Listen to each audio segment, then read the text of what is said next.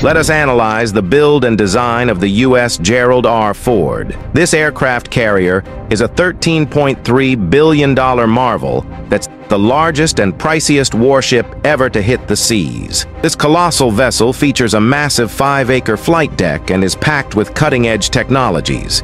These advancements are designed to keep it, and carriers like it, at the forefront of naval power well into 2050 and beyond. They are currently being built for the United States Navy, with plans to acquire 10 of these ships and to replace existing carriers on a one-for-one basis, which replaces the Enterprise CVN-65 and later the Nimitz-class carriers.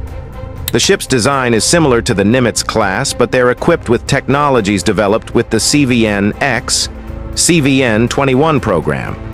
One such technology is the Electromagnetic Aircraft Launch System, EMAIL.